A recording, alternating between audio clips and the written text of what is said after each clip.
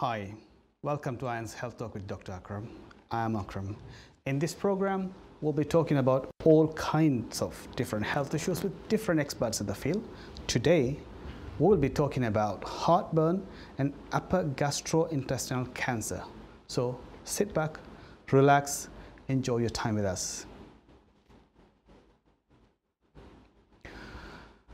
Heartburn and acid reflux. This is a common condition we see day to day in our life.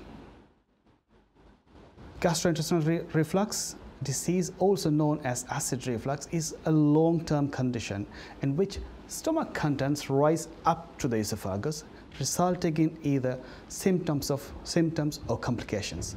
Symptoms include the taste of acid in the back of the mouth, heartburn, bad breath, chest pain, regurgitation, breathing problems, and wearing away the teeth. Complications include esophagitis, esophageal stricture, etc. Obesity, pregnancy, smoking, hiatus hernia, and taking certain medicines are the main risk factors. In the Western world, between 10 to 20% of the population is affected by gastroesophageal reflux disease. Occasional gastroesophageal reflux disease without troublesome symptoms or complications is even more common.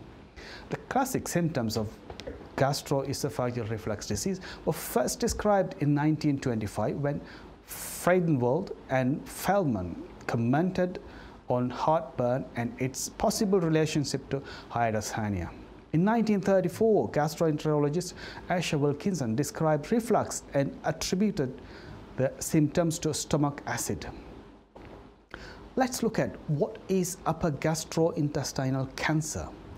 There are 7 main types of gastrointestinal cancers, such as esophageal, stomach, pancreatic, duodenal, gallbladder, and bile duct liver, and small bowel.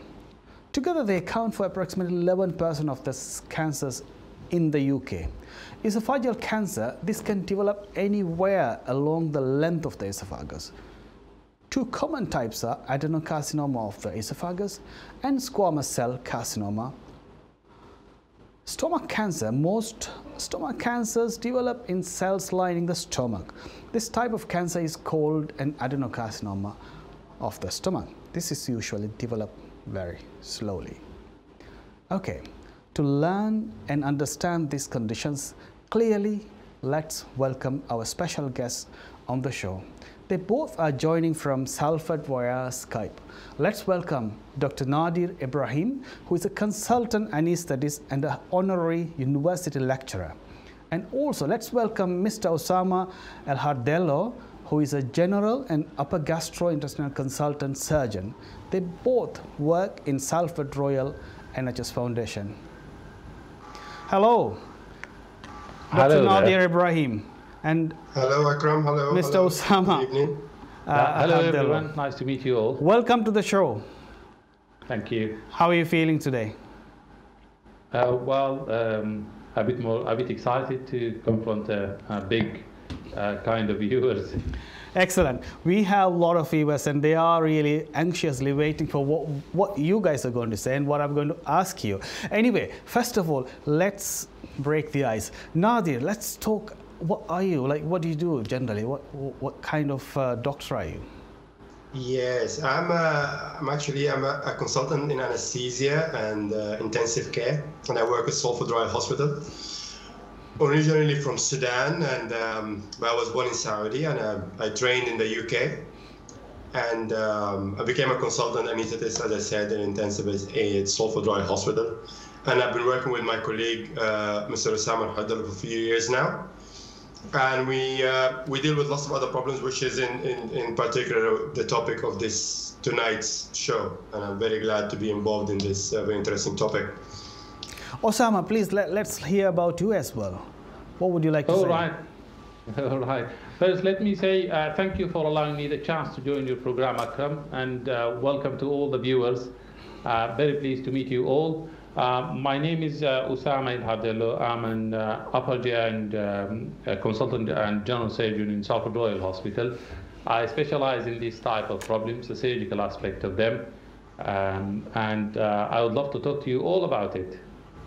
Excellent. This is excellent. Okay, this is a live program, so call us on 0203 515 5788 if you have questions or suggestions, or write to us healthtalk@intv.co.uk. And you can also follow us on Twitter and Facebook, Iron Health Talk with Dr. Akram. And of course, you can watch us on Facebook Live, intv.co.uk. Okay. Today we're going to start with a caller who is joining straight away on our line. Okay, let's get him into the show, and but we're going to continue the program very quickly because we have a big schedule ahead and we want to cover as much as possible. Okay, hello sir. Hello. Hello. Hello, hi, sorry madam. Okay, what's your name please? Sorry, sir. Yeah, my name is Miss Begum. Okay, hello. Yeah, welcome to the show. Okay. I have a quick question to the doctors. Basically, my mom, she's diabetic and she takes insulin as well.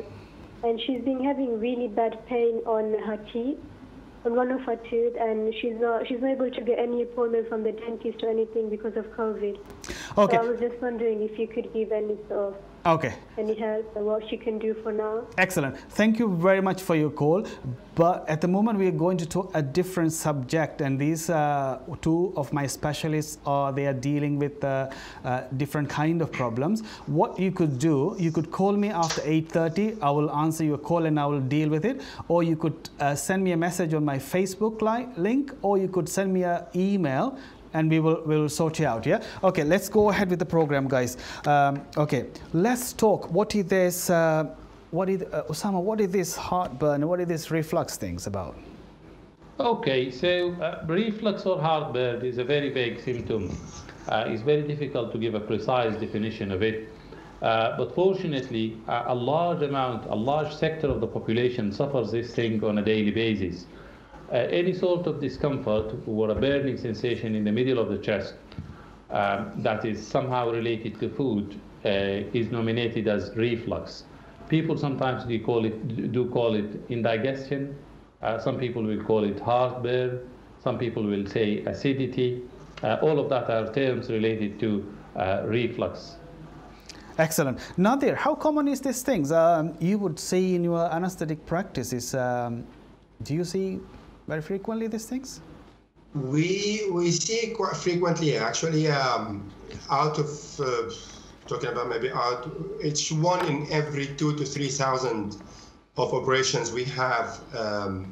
You might have half of this number who might suffer from reflux, and half of that number might actually develop into complications. And the reflux, that means the contents of the stomach contents can actually migrate all the way up and cause what's called aspiration. That means either the acid or the stomach contents can go to the lung, and by that means that makes a simple operation, which might last for about half an hour to an hour.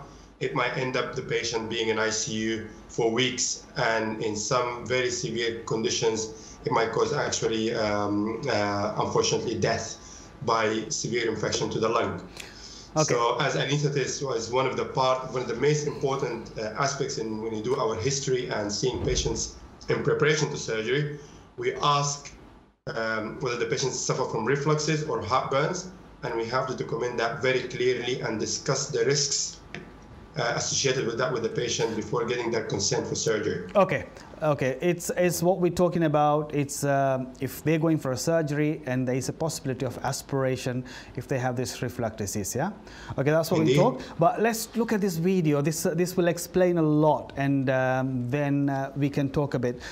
This is all about how this reflux happens, and this animation, thanks to the websites they have done it, and we're going to watch this, and let's continue the program afterwards.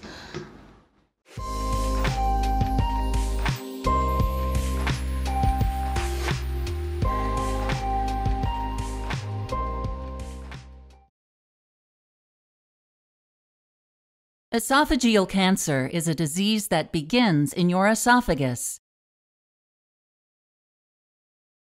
Your esophagus is a muscular tube that food passes through from your mouth to your stomach. The flat, thin cells lining your esophagus are called squamous cells. Below the surface, cells divide and flatten to make new squamous cells as the old ones wear out. If you have a condition called gastroesophageal reflux, or GERD, you frequently have a backflow or reflux of acid from your stomach into your esophagus. Over time, GERD may cause the squamous cells lining your lower esophagus to be replaced with gland cells that make mucus called goblet cells. This change in the lining of your esophagus is a condition called Barrett's esophagus. One type of esophageal cancer, called adenocarcinoma, may occur in the changed lining of Barrett's esophagus. Another type of esophageal cancer, called squamous cell carcinoma, occurs in the squamous cells in your esophagus. Like all cancers, both of these types begin when damaged or abnormal genetic material inside your cells causes them to grow out of control. A tumor forms as the abnormal cells begin to multiply. Over time, a lump may form in the wall of your esophagus as the tumor grows. You may have no symptoms in the early stages of esophageal cancer. Later, you may have trouble swallowing when the tumor becomes large enough to block part of your esophagus. Having trouble with swallowing may cause you to have difficulty eating. As a result, you may lose weight in a short period of time. Depending on the location of the growing tumor, you may also have pain in your chest or neck. If you have esophageal cancer, your doctor may recommend one or more of the following: surgery, chemotherapy, and radiation therapy. Surgery is the most common treatment for esophageal cancer, especially in the early stages when the tumor is small. If you have a surgical procedure, your doctor will remove the section of your esophagus that contains the tumor, as well as some normal tissue above and below it. The surgery may include removing part of your stomach. The remaining healthy esophagus and stomach will be attached to each other. Your surgeon may also remove nearby lymph nodes to see if cancer cells have spread to them. Your doctor may recommend chemotherapy as a main treatment for more advanced tumors or to shrink your tumor before surgery. Chemotherapy uses drugs to stop cancer from spreading by either stopping or slowing down the growth of cancer cells. Your doctor may recommend radiation therapy, such as external beam radiation therapy, in addition to chemotherapy. Radiation therapy damages and kills the esophageal cancer cells. Some common ways to reduce your risk of esophageal cancer include seeking treatment if you have gastroesophageal reflux or GERD, quitting smoking, and avoiding alcohol.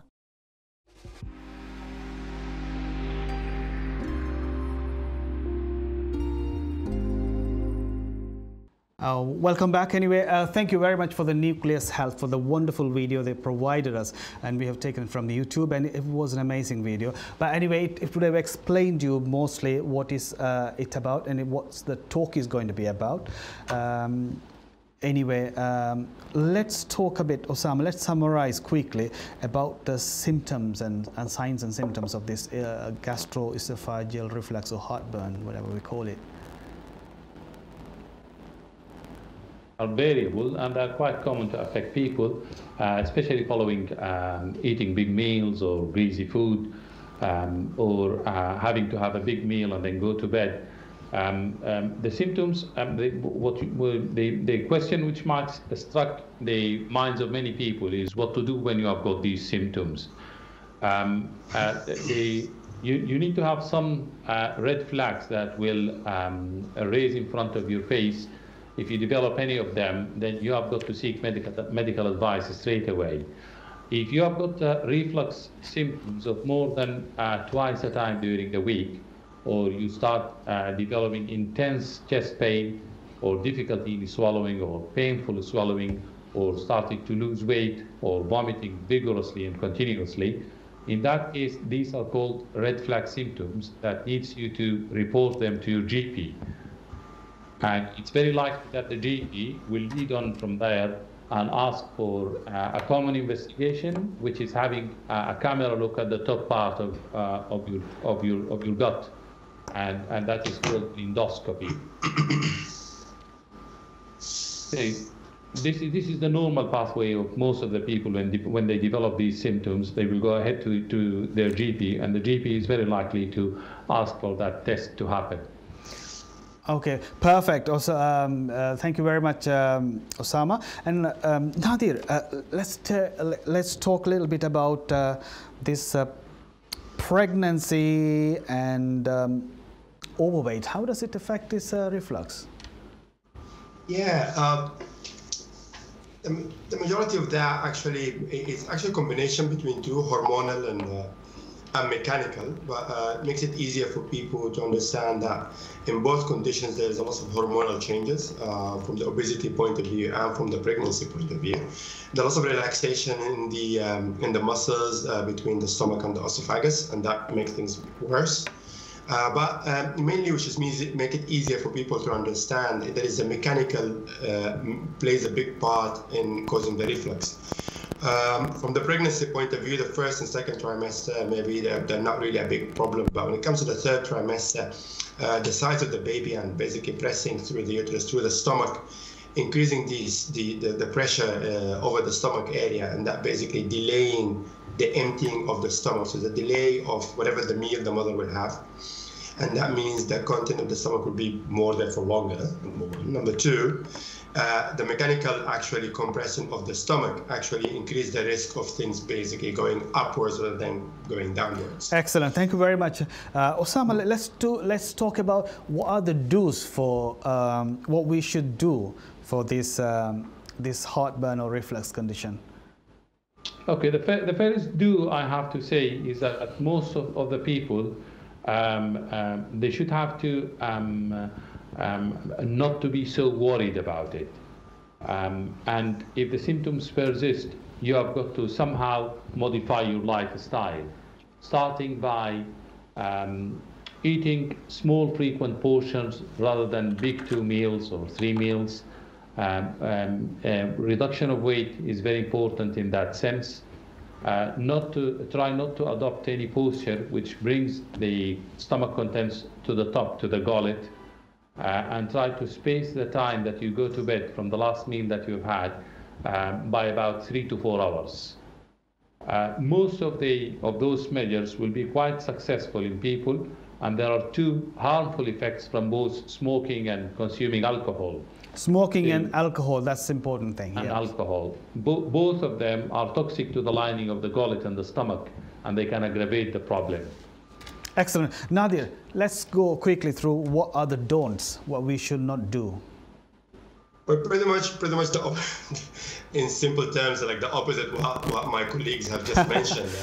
And basically the don'ts, which is don't smoke, don't drink, make sure you don't have a meal, and then after the meal, or heavy meal, and then you go to bed straight away. Give a gap between 3 to 4 hours at least before you go to bed. Or if you have a meal, make sure it's not, as Osama has mentioned, maybe just make sure it's a small portion. Make sure that you walk a bit, or you just don't go straight away to bed, and stuff like that. So, and if you have any medication been prescribed to you to reduce or to relieve the signs of symptoms of heartburns, don't just stop them because you just fed up with it or you don't get bothered anymore. I think it's very important to adhere to what your GP or your surgeon or your gastroenterologist has advised and prescribed some medication for you. It's very important to continue with this medication. Excellent. Thank you. Okay, Osama, where to get help first? So, first line of help. The first point of call will be either a pharmacist or a GP. In the milder forms of symptoms, there are so many medications that can be bought over the counter, things as Gaviscon, and ranitidine, cimetidine, and even omeprazole, lansoprazole, esomeprazole. They are all acid-reducing tablets. And if they have been effective, that means there isn't anything sinister behind the symptoms, and you don't need to get worried. If the symptoms persist, though, of those measures that I've just talked about and the over-the-counter medications, you should see your GP, who will discuss the matter further in details with you. Excellent. Thank you very much. I think what we're going to do, we're going to talk more about the surgical measure, what you guys do in the hospital. Gastroesophageal reflux disease and upper gastroesophageal cancer. So far, we talked about gastroesophageal reflux disease, and we have explained the symptoms, signs, and more about it, but we're going to talk more about the surgical bit later. And on our show, the special guests are from both from Salford Royal NHS Trust and Dr.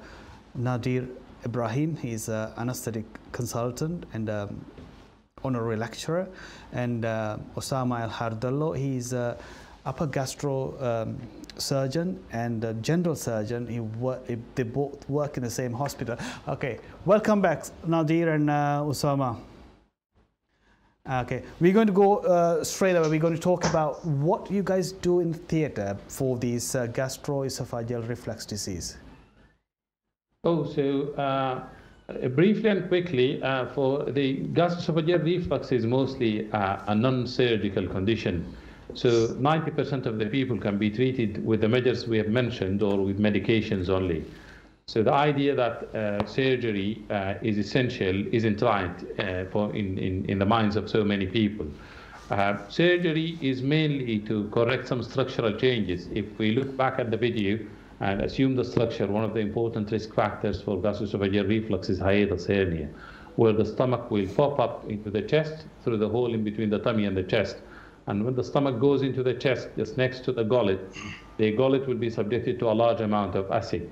Correcting that into place by bringing the stomach back into the tummy cavity and reducing the size of that hole in between the chest and the tummy will help creating a bit of tension at the site of the junction in between the gullet and the stomach, and all of the stomach contents will be as normal where they do belong to, into the stomach, rather than going up and causing the reflux.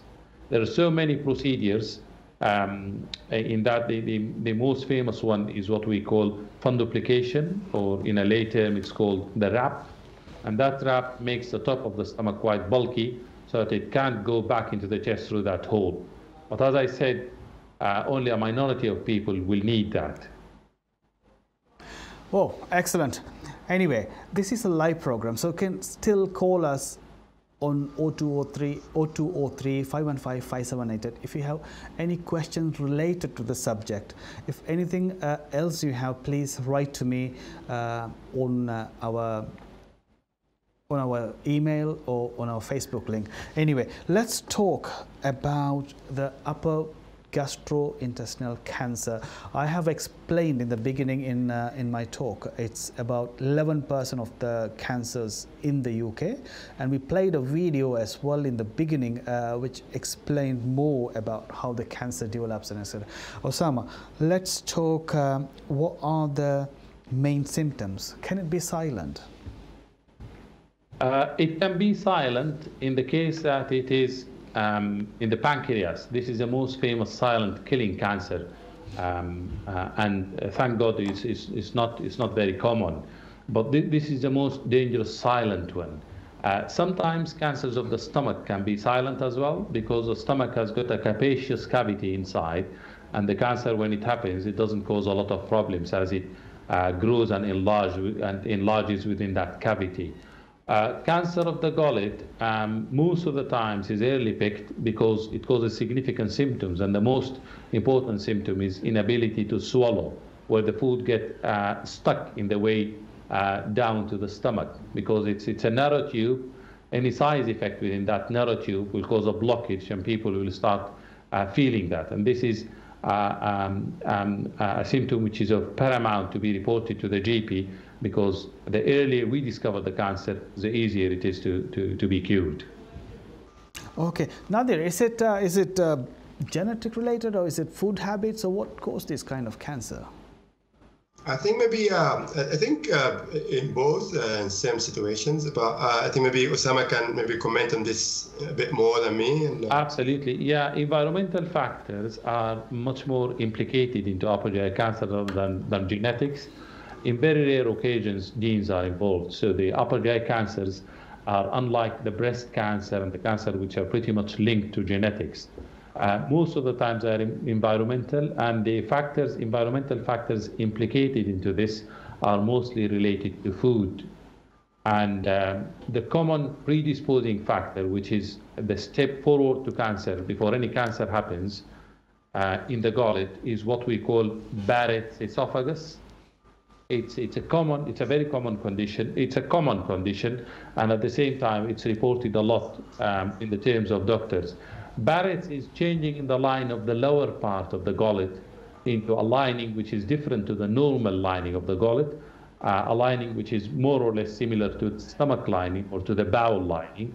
And that's the first a transformation of normal tissue into cancerous tissue. And Barrett's can't be on its own. It's a sequence of the subjection of the lower part of the gullet, the lining of the gullet, to long time, years and years of acid. So cancer started with acid irritation to the gullet, conversion of the gullet lining into another form of lining, and the last step is transformation of that abnormal lining into cancerous cells. Excellent. Let's talk a little bit about when to seek help for each kind of cancer. Is there any clue it gives? That's a brilliant point, actually. So the symptoms of cancer that you have got to look at, as we mentioned earlier, difficulty in swallowing, any form of difficulty in swallowing, significant amount of weight loss, any vomiting that continued for a long time, and specifically vomiting of blood, that is very significant. If you feel a lump into your tummy, a hard lump into your tummy, that's an ominous sign. If you have got the color of the skin changed into yellow color, what we call it jaundice, so any discoloration in the skin, or if the urine becomes pretty much dark, or the stool, the poo becomes pretty much pale, in that this is one of the symptoms of cancer. So people has got to report it as early as they could to the GP, so that they can be investigated earlier. Nadir, one of your friend apparently had a condition, and that yes, he has unfortunately passed away. Would you like to tell about us? Mr. Hardallo Osama has mentioned. I think the key or the key message you take home out of this consultation, of this program, you seek medical advice as early as possible. Got friends and family who ignored the symptoms, and they thought that it's only just a passing. They changed the habit of eating and the meals, etc. And unfortunately, it was too late when they went to surgery, and it was very advanced stage of the cancer, and unfortunately, they passed away. So if there is a message you take out of this consultation today, just to be aware of the symptoms and signs of heartburns. I think to differentiate between the heartburns, which can cause, to be worrying, and as Osama has mentioned, you have to go to the GP as early as possible. And the most important bit from our end as well as anesthetist, just to make sure is actually differentiate between that and heartburns as being a reflux or a cancer, or being a cardiac origin. Exactly, that's the point I want to stress on it. Easily can miss that. Indeed, and that's why there where the GP comes in, and people are really not convinced, they can still go to seek a medical advice. Simple tests like ECG and blood tests can actually help to rule out or to differentiate between the symptom between the two diseases, which is it can be a life-saving visit to your GP. So the key message here: don't delay. As early as possible, you seek medical advice, and that will be can be, a big factor. So the message is like what the symptoms, as Osama described a few minutes ago. If you have those symptoms, get help as early as possible. Okay, let's talk. These conditions are mostly not medically treated, isn't it, Osama? They get referred to you at some point. At what point do they get referred to you? Okay, people do get referred to the higher tier of treatment, to the hospitals, when they got any of the red flag symptoms we have just mentioned, or when they fail the conservative measures and the medical therapy. If someone has got to adopt all of these measures and take the tablets and they found that all it's non-use, then when they come to the hospital, the first investigation to be done for them most of the times is to look at the top part of their gullet with a camera test. This is a very simple, straightforward test which can be done most of the times when the patient is awake. And there is a little bit of discomfort, but it's not horrendous as what people sometimes might describe about it, different experiences. But it's very vital because it allows you to have a look at the lining of the gullet, lining of the stomach, lining of the first part of the bowel following the stomach with the naked eye, and can make the whether the surgeon or the gastroenterologist come up with a lot of diagnoses from that and exclusions. And we keep a very low threshold to take as many specimens as we go in with the camera, because that helps when we look at it under the microscope, we'll be able to detect the cause of their symptoms. And once that camera test has happened, obviously the ominous thing is to try and exclude bad things. If there is anything suspicious, specimens will be taken and the doctor will be talking to the patient on the spot, because if there is anything bad, the key here is early detection. Cancer, if it's early detected, it's treatable, it's curable. But once it passes a certain stage, then all the aim of the doctors will be to help out to stop the progression of the disease, but there will be no view to cure the person or the patient off. Excellent. The point is that early detection, so you seek help early. Is that right? Absolutely. Okay, Nadir, do you give anesthesia for these procedures, what we talked about? This is the endoscope. Yes, indeed, we do. Obviously, in particular, I work a lot with Osama in theater.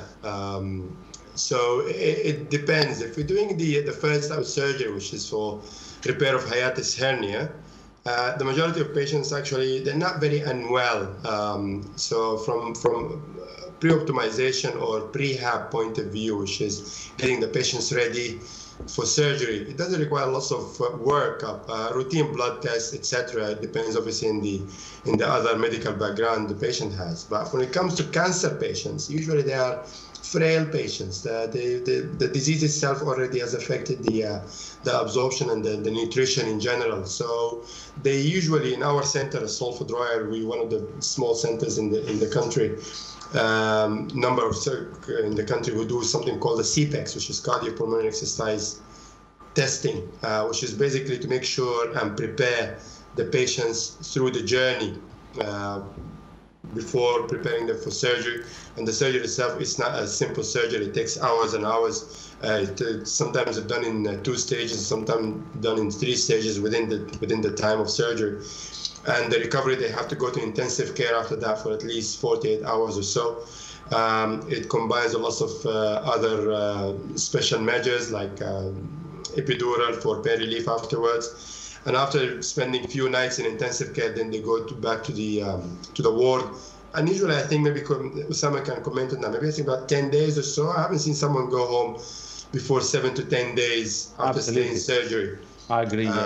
So we play as anesthetists actually a big role in the prehab and preparing patients for big surgery as such, and in theater as well, from the fluid management, etc., and the lung ventilation, because we have to deflate one of the lungs to allow a good area for the surgeons like Osama to basically to have approach to the where the cancer is and manage to take the cancer out. And then after that, to make sure the fluid balance is all right, the pain control is a key, and that will allow them to breathe well after surgery. And the main purpose for breathing well after surgery, that means reduce the risk of having pneumonia or chest infection. So lots of physio is involved. And as I said, maybe 2 to 3 days in intensive care before go to high dependency, and then to the ward, and successfully afterwards home, and actually get referred and actually followed up by Osama's team afterwards, after surgery, to make sure they're actually in full recovery. What you're trying to say, this is one of the major operations. It's unlike most operations we do, the anesthetist finish off the job on the day. But here, you need to work as a team. Isn't it? The surgeon, anesthetist, the patient, and all other healthcare workers around the patient working to cure or to support this patient. Is that right? It is a multidisciplinary approach by all means, and as I said, nutrition is involved as well. Some exercises, we advise patients to start changing their way of life, do a bit of lots of exercising before surgery, walking maybe for a mile or two every day to build that stamina, actually that's right. fitness level, to make sure. So it's a journey. It's not only me and Osama do it. It's actually the patient has to be involved. They have to buy into it. They have to be motivated. You know that actually it's a big surgery, and we're all looking forward towards a successful journey. That's excellent. Osama, let's talk a little bit about these cancers time permits. Let's talk a little bit what you do for the esophageal cancer in small formats so people can understand a bit. Of course, yeah. So with esophageal cancer, with all of these esophageal cancers, the treatment basically goes into one of two limbs, either a curative way or a palliative way. The curative way is when the cancer reaches a certain stage where we can really get rid of every cancer cell that we can see in the patient. And that way of treatment is very much aggressive, and it needs a lot of efforts from the different parts of the team, lots of physiology and regeneration capacity from the body of the patient himself. The other limb is a palliative way, where we can't get rid of the cancer completely, but we will try to stop the progression of the disease and try to mitigate the symptoms somehow. So the patients will fall into one of either of these categories. And unfortunately, upper GI cancers in general have got a notoriously bad sort of they've got a very bad effect. 50% of the people will go to the cure limb, and 50% of the people will go to the palliative limb.